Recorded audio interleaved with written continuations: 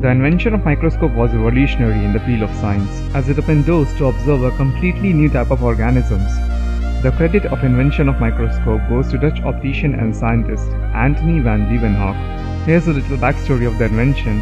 You pull out a microscope. Oh my gosh, Leeuwenhoek. He got a drop of pond water, puts it under his microscope. He said, I wonder. He was curious. He puts it under and sees little, what he described as animalcules, happily a-swimming. He reports on this to scientific authorities, and they don't believe him. Why would anyone believe this? That there's entire creatures, an entire universe of creatures thriving in a drop of pond water. And so the way science works is one report does not make it true. You need verification. They sent people to the Netherlands to verify his results, and there it was, the birth of microscopy.